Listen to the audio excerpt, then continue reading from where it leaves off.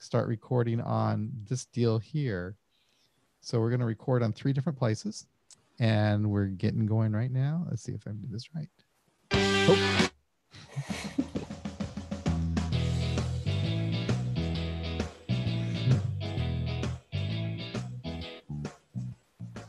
And this is my secular sobriety, and I am your host, John, and I am here with my co-host, Ben, and we have a guest, our first guest for the podcast, Steve Bergier, and Steve is a facilitator for Smart Recovery. How are you, Steve? Doing fine, thanks. And it's been a while since I've talked to you. I think the last time I talked to you was probably 3 or 4 years ago, maybe. I think so, yeah. And you are our very first guest, so thank you very much. So I thought what I would like to do is have a little conversation with you about SMART, the actual program. I took the time today to read the SMART manual, and I went through the 4 points, and I thought that maybe we could kind of go through that. Would that work for you? Sure. So I guess to introduce SMART for people who aren't familiar with it, why don't you do that for us, Steve? Tell us what SMART is. Sure. Smart Recovery is a program that started in 1994. It was based on cognitive behavioral principles developed in, through the 50s prior to that by Albert Ellis and those folks. And a group of addiction counselors decided to apply these principles for the purposes of addiction recovery. And so SMART was founded. You could say it was preceded a bit by a thing called rational recovery. But I was wondering about that. SMART was formed. Did it start from rational recovery, and then did they just kind of break off from them, or did they just absolutely change from? It changed from. I believe it was more the ideas of rational recovery were adopted by the early founders. Okay. And applied to recovery purposes. Okay. And I was reading actually on the website the 5-year plan for Smart Recovery. And one thing it said on there is the number of SMART meetings has actually tripled in the last 5 years. And I also noticed that where I live here in Kansas City, there are more SMART meetings than there were the last time that I spoke with you about 4 years ago. Are you seeing that growth also? Yes, it is slow. Like last time we spoke, I think I was the only SMART facilitator in our county. I had the only meeting. Now there are 7 of them. Yeah. So it's grown here. Well, that's pretty good. But part of the reason for the slow growth is the facilitators have to go through a 6-week online training course. And, that costs $100, although there are scholarships available for people who want to do it, who can't afford it. So, it's not as easy as starting some other meetings. Right. You just can't go in with a church basement and a coffee pot and start. But, that's actually kind of nice to have that training, because what you're dealing with here is science-based techniques. And that's correct. That's correct. We do try to follow, like I said, the CBT, cognitive behavioral therapy techniques, which were sort of researched a lot and scientifically established.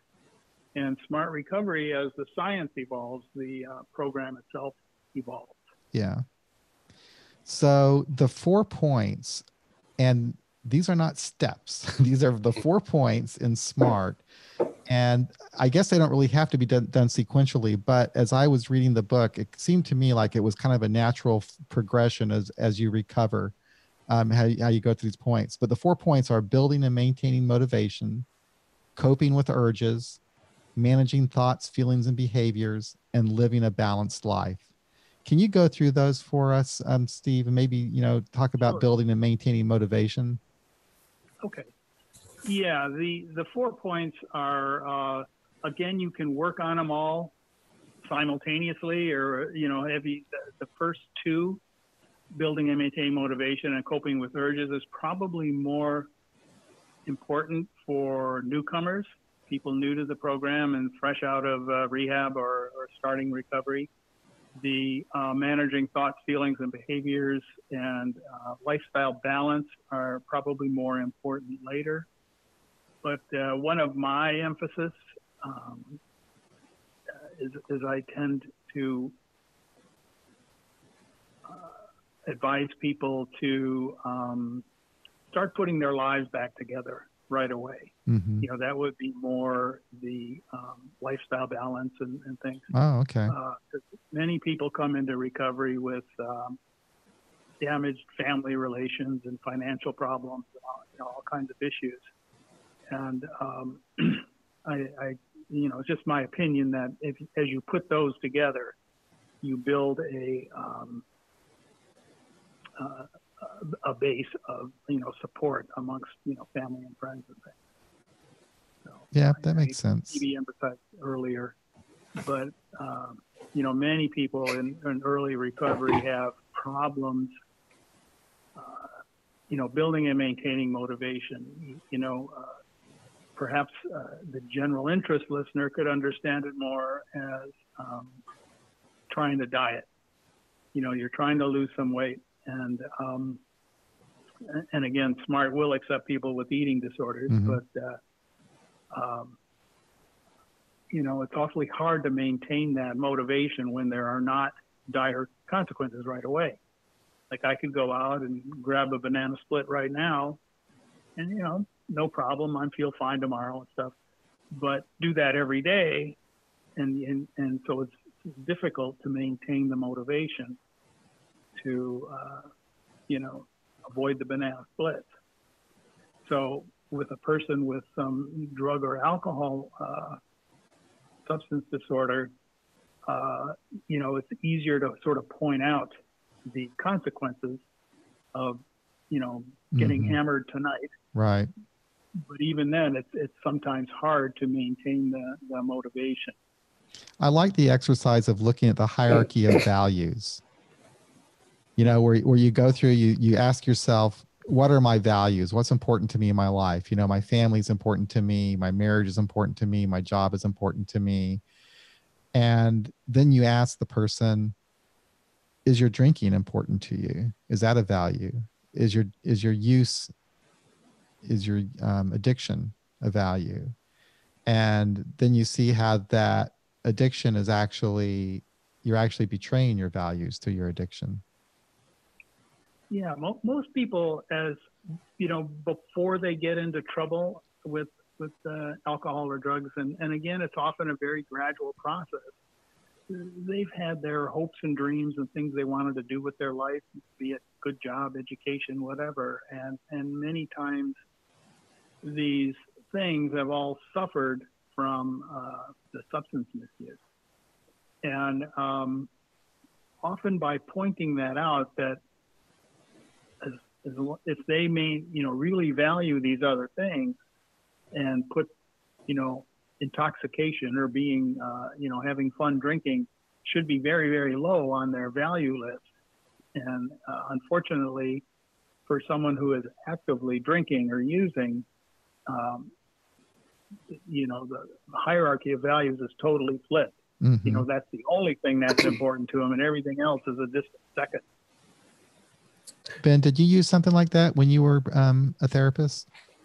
Yeah, definitely. I mean, I think your first job as a counselor or a therapist is to see where somebody's at on their motivation for change, and then try and, at the very least, get them, acknowledging that they have the issues so that they can even be a part of the fight.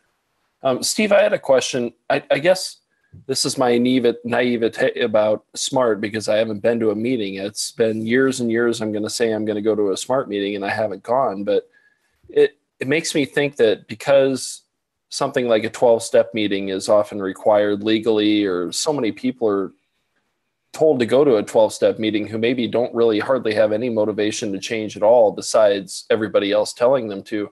Do you find that people that start going to SMART, or do they tend to be a little bit further along the motivation line when they first get there?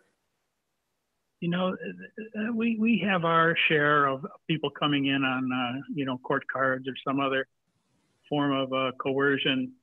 And again, there are various levels of you know, motivation and willingness.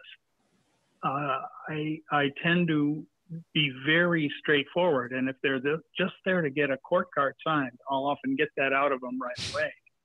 And we'll talk. It says, you know, and sometimes that happens. People feel they were, you know, they got a DUI unjustly or whatever. They just made a mistake and they don't have a problem otherwise. And I say, well, that's fine. You know, just, I always throw in the little caveat is, if these mistakes keep happening, you know, maybe it's time to reassess, right? You know, what's going on. Yeah, I ran a meeting once for all young men in their, you know, 20s, early 20s to late 20s, and you know, none of them wanted to quit drinking, and they all got in trouble. And you know, that's basically all I could really do. That, you know, okay, here's the deal. If you just keep making mistakes, you know, consider coming back. Yeah. Yeah, and sometimes that's the only seed that needs to be planted for the future, and that's all you can do. Yeah. Yeah. So, you know, I like these people to come in because I'll sometimes we'll really try to dissect what happened. And, you know, SMART also uses a thing they call motivational interviewing,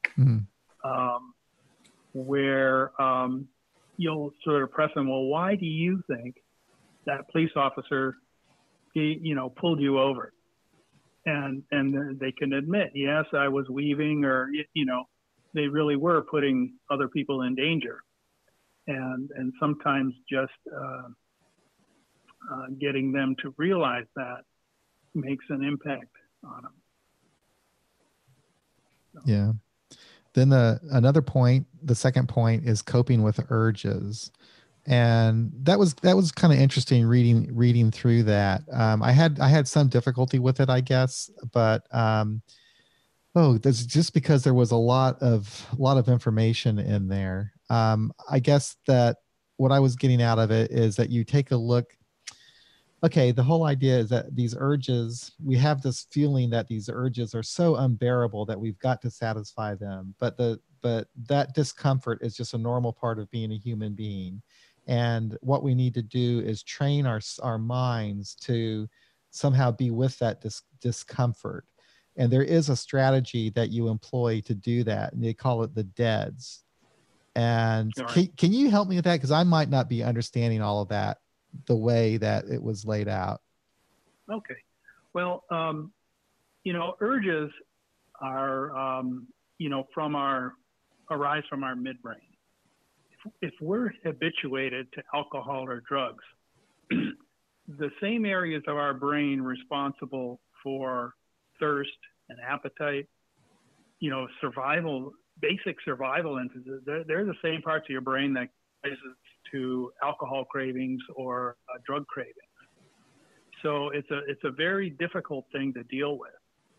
And people will often have that same feeling of dread with the urge that, you know, you have if you're starving. And so it's very hard to resist. Now, in SMART, what we'll try to do is, one, get people to realize that yes, it's a craving and maybe uncomfortable, but it's not, you're not going to die. You're not going to starve to death, you know? And unfortunately, that's a thing you can, you know, again, that's a cognitive thing. Right. You know, the feeling is the same as though you're starving. And, but that's a primitive feeling.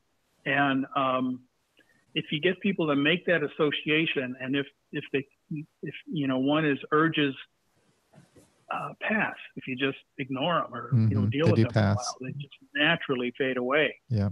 So the DEADS is a way to deal with it, and the DEADS stands for delay, escape. The different things. Like for instance, if the second D they call distraction. In other words, if you get urge, distract yourself. Go out for a walk or do something. And often it'll just help you deal with it until it passes naturally on its own. E is escape. Let's say if you're at a party and you start getting a lot of urges, just leave. Because there are triggers. There are things that will trigger us in our desire to use. And so the whole idea is that you can hopefully identify these triggers and learn to either avoid them or be with them and adapt through them.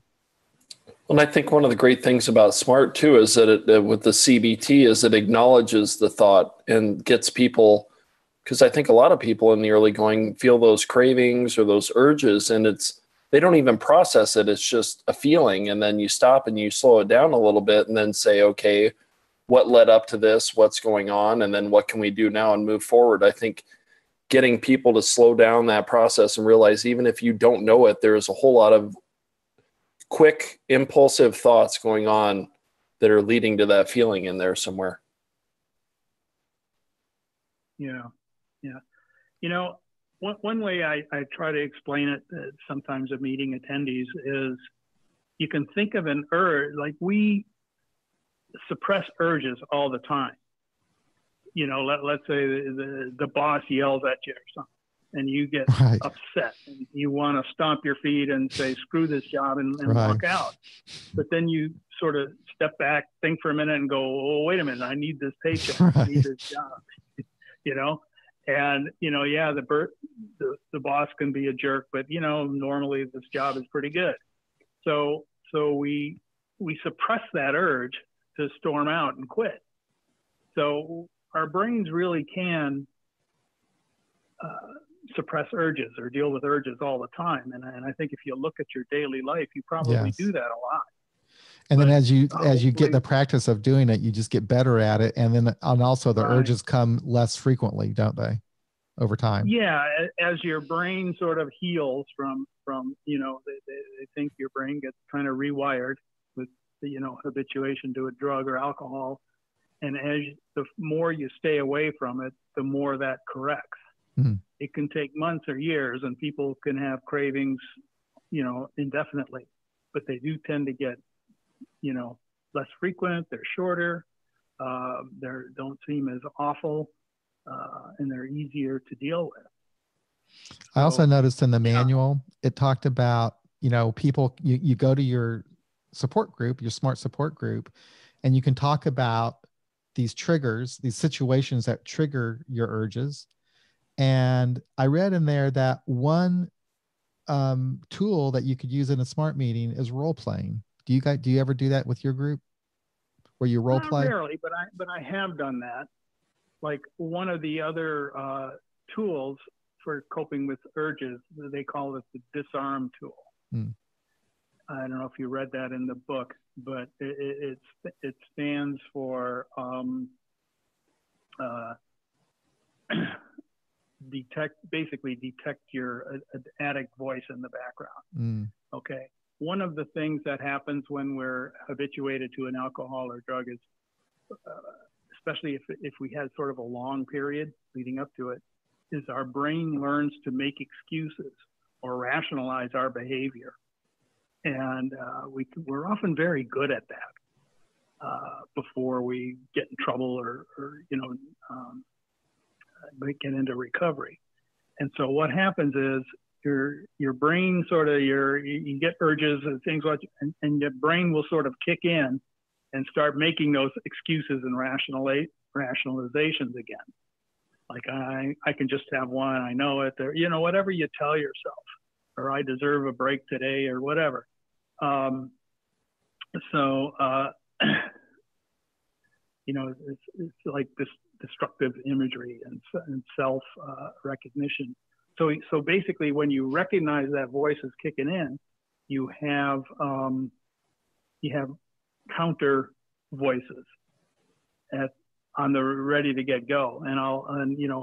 I guess a simple way to think about it is the old metaphor of, the devil on one shoulder whispering in the ear and the angel on the other, trying to talk you out of, taking a drink. And I'll often assign different roles for different people. Okay, you're the devil today, and what did you tell yourself last time, you took a drink? And then someone else will say, what would you say to that if the devil told you that? Well, how would you respond? And the angel might say something like, well, last time I drank, I ended up with a cop with a boot on my neck, in jail. So it's a good way for people to kind of look at both sides of an issue. Mm-hmm. Yeah, I do think that type of role play can work great. I think in a treatment setting, people are so resistant to it because everybody feels so goofy doing it. And I suppose it's like that in a smart recovery meeting too. But man, people really get into it if you do it. And then the participants usually have so much fun trying to come up with all the stuff to throw the person off too, that it becomes a nice group bonding activity too. Yeah. And I think one of the things that makes it better is to have these things sort of on the tip of your tongue when the next urge, because the next urge could come out of nowhere, and if you have these things on the tip of your tongue or, ready to go, it's very helpful. Hey, Steve, tell me about the group dynamics a little bit. For example, do members kind of the group, do they kind of bond together, and do they talk with each other outside of the group? Would it be acceptable, like if you are having an urge or a problem, that you could call someone in the group?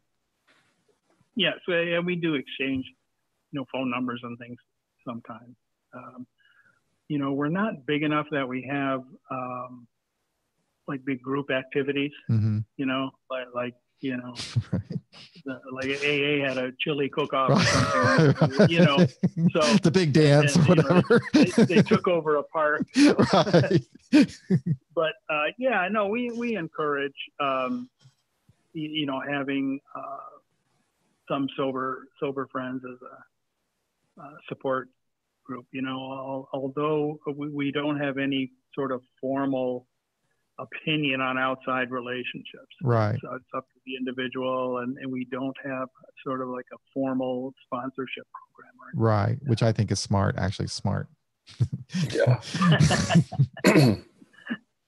But speaking of that too, I was reading, I think on the website, about some of the principles behind SMART, and confidentiality being obviously one of those.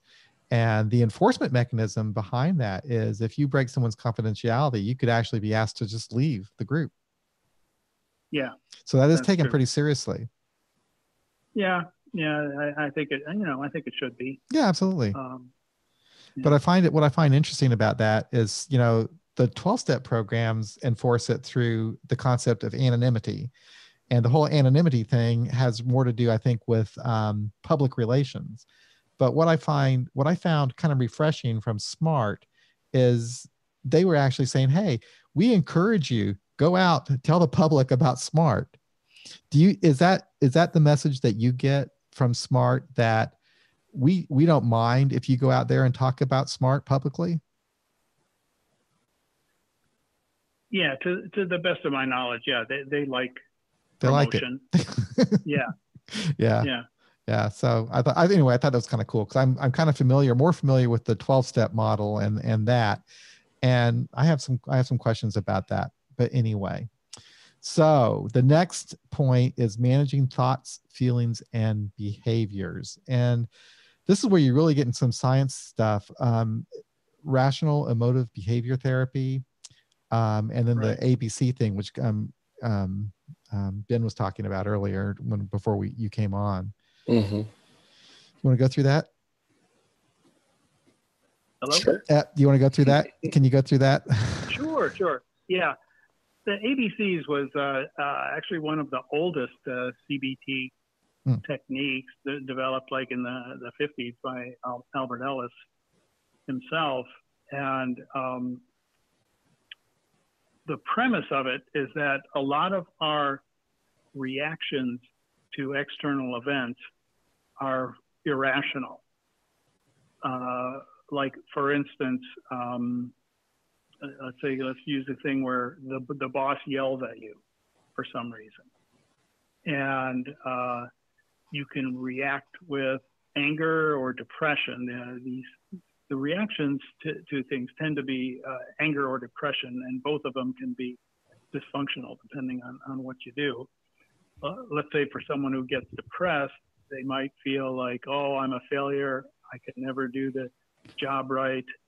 In other words, it really hurts their ego to have the boss yell at them. But for the ABCs, the A would be the activating event, which is the boss yelling at you. The B would be your irrational beliefs about the event. And C would be the consequences. Let's say, you get upset or depressed, so after work, you stop by happy hour and get hammered, even though you've been sober for 6 months, in recovery. So episodes like this can often precipitate a relapse. And so we try to teach people, how to deal with it. Now, the ABCs also have a D and an E. Yeah, I saw that. And the D is for disputing those irrational beliefs.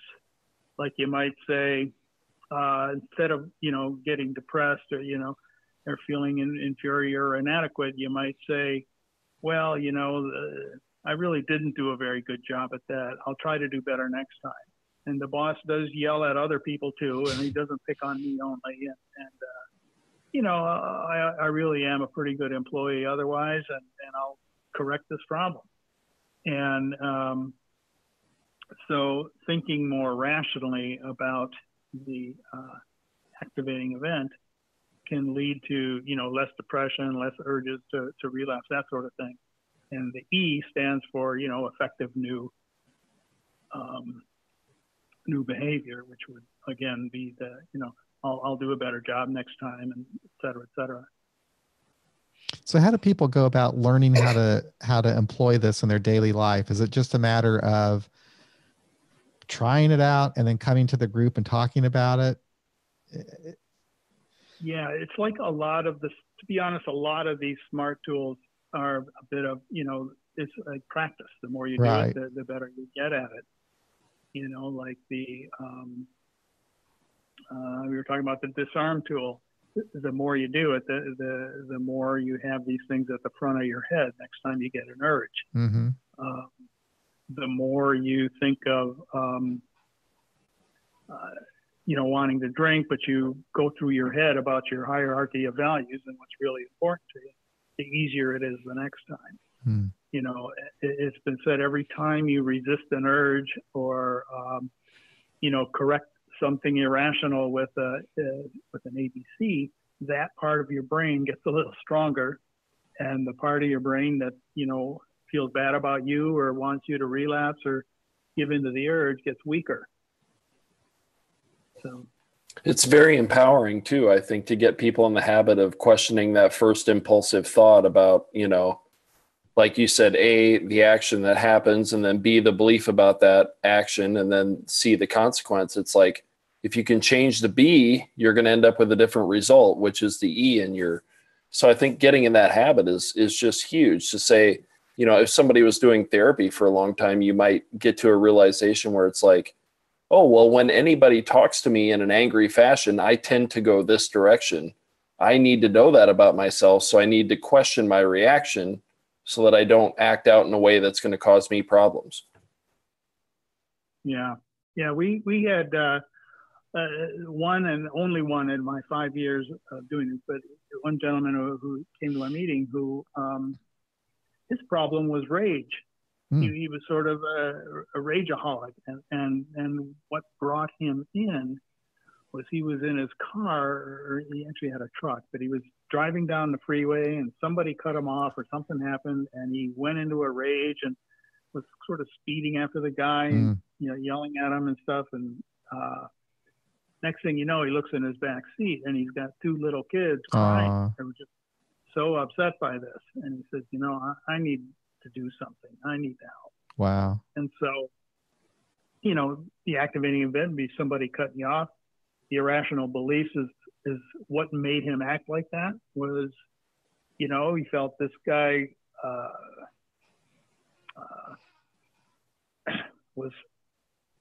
I was inferior to this guy, so he felt entitled to cut me off.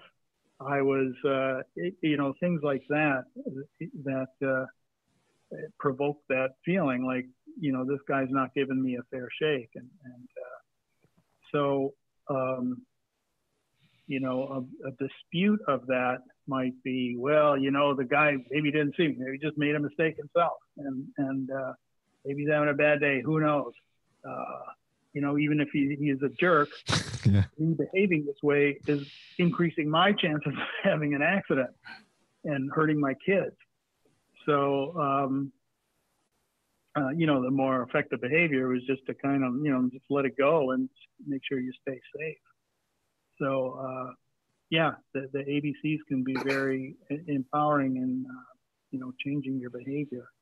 Kind of, you reminded me too of another little concept, and I don't know where and under what point it falls under, but the guy thinking about the guy in the car reminded me of it. It was unconditional acceptance, right? Yeah. So, and it's not just unconditional it's not unconditional acceptance of other people, but it's of yourself too. It's realizing that I'm a human being, I'm imperfect, and other people are imperfect. It was just kind of a nice little read. When I was reading that in the manual, I thought that's something that I could see myself using is just reminding myself that it's okay to, you know, to act like that. Yeah. You know, it's normal to get pissed off a little bit. Yeah. Yeah. I think, you know, they have two things. They call it USA, unconditional self-acceptance, and UOA, unconditional other acceptance. Right. And yeah, it's to realize, yeah, you're imperfect, but also other people are too, and that, you know, accept the, you know, we tend to get upset when other people don't behave the way, you know, we're expecting or we want them to. Mm-hmm.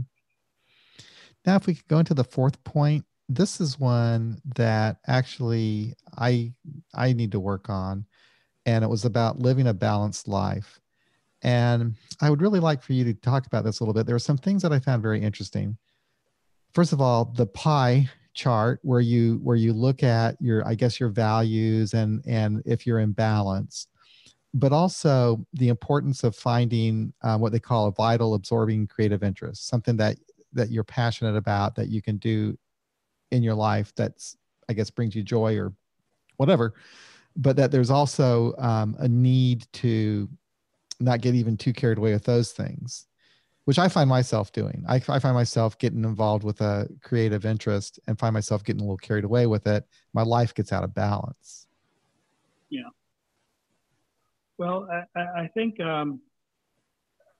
again, you're right. The lifestyle balance should be based or integrated with your, you know, hierarchy of values and what's important to you.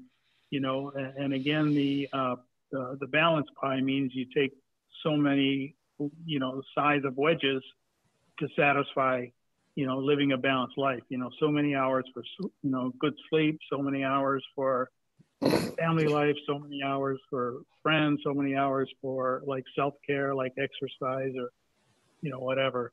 And yeah, and part of it should be the creative interest, being, you know, what it is. I think it's kind of self-explanatory, but I think one of the things that often leads to relapse, depression, other problems is our life's getting way out of balance. And it's one of those things that can happen, very subtly. Like work might be making more and more demands on your time, and you might get more and more obsessed with, overtime and saving money and that kind of thing. And next thing you know, the family life starts to suffer, and you're drinking or whatever to deal with the stress. And so living a balanced life is one of the things for sort of maintaining. Again, as I mentioned, it's probably something more a little later in recovery. That's what I'm saying. Yeah. I see the 4 points to me, they were kind of like a natural progression. I see in that way. I have this habit of seeing everything linear. And I know that's not how everything in the world is, but that's the way I see things for whatever reason. But I could just see that linear progression of, you get motivated, you deal with your urges, you look at your behavior patterns and learn different ways of behaving. And then you have a more fulfilling life that you try to find some balance. And there's all kinds of things that go into that. And I could relate to it. I could see that being like the recovery process. That's how it kind of seemed to me. Yeah, I think there's, a lot more to recovery than just not drinking. Yeah. Or using. And, like I mentioned earlier, a lot of people come into recovery with their lives kind of in shambles. Right. They've alienated their family. They have a lot of financial, legal problems, whatever. And it's a process that I think needs to, be integrated. I think all these factors need to be worked on as you go along. And what a lot of people might not know, I didn't know this, but SMART also has an offshoot for family of people. Right. They call it family and friends. Yeah. So that's. And, fortunately, locally, we do have one meeting of family and friends. Mm-hmm. 7, so that's a good thing. I think so, because that is a huge factor with somebody's recovery is dealing with their family as they're recovering, and the family needing to understand it and the person needing to understand what they're doing to their family. I can see how that's a big piece of all of this. Steve, what I really appreciate too about SMART that I hear over and over is it's about like figuring out what your values are and how to go towards those, and figuring out what matters to you and learning how to make your life work in that aspect, rather than it's not prescriptive as in here's what your values should be or here's what you should be doing. It's like, let's find out what works for you. I find that very refreshing, because especially in the 12-step world, I don't always find that to be true. Yeah, I think, I guess as a therapist, you probably know it's best when the person in treatment discovers what's best for them on their own. And you might just, lead them to it without telling them what to do. And that's kind of what we try to do in SMART. Yeah. Because we readily admit that, everyone's program is probably a little different. Yeah. And one thing where, some people want to be musicians, others want to be PhDs. So, right. Their lifestyle balance pies are going to look different, but, hopefully they'll stay sober, Yeah. SMART is also very upfront about a lot of things that I think are important. They were upfront about supporting pharmacological, scientifically based pharmacological treatments for addiction. That's fully supported, and I think it was important to talk about that. And there were a few other things I just can't remember that I thought that they made it. It was wise to be out front about some of these things. That you're free to create your own. Do what works for you, basically. Right. And another thing SMART tries to do is meet the people where they're at. A lot of people come in just questioning. We don't have a requirement that you have to be sober to be here. Right. But the only you define whether or not you want to be there. And even if you're just questioning or just wondering and want, other people's opinions, that's fine too. And anything that gives these people a little insight or, let them discover where they're at, can be helpful. We don't insist everybody stay forever and ever in meetings and just have one goal.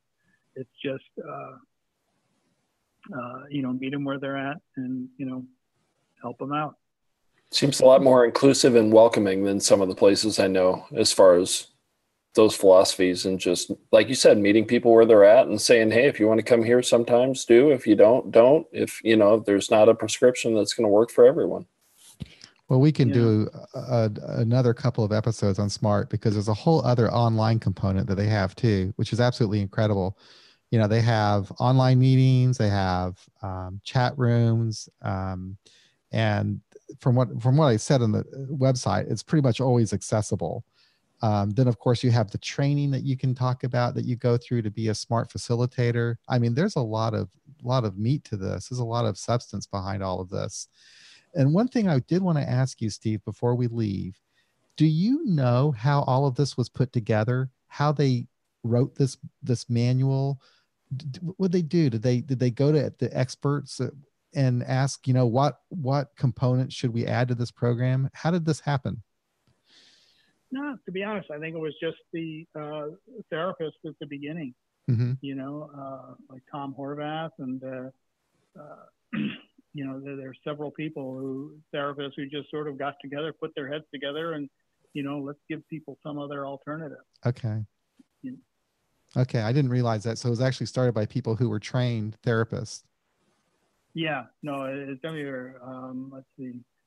Like Joe Gerstein, he's actually an MD, sort of addiction medicine specialist.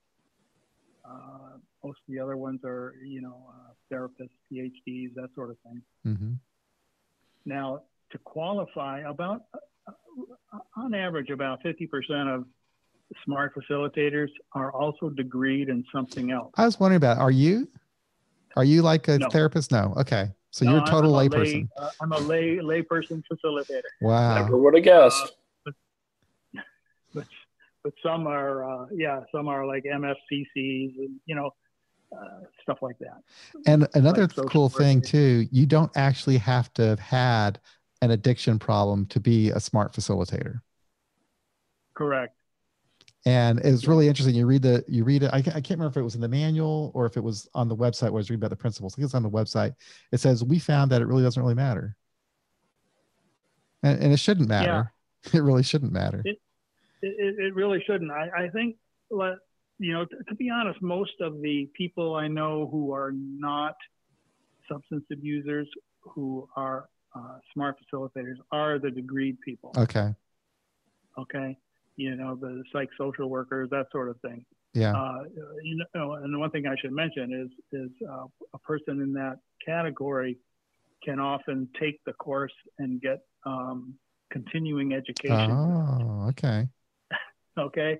And a lot of them will, host meetings because, as you know, therapists deal with people with substance problems all the time.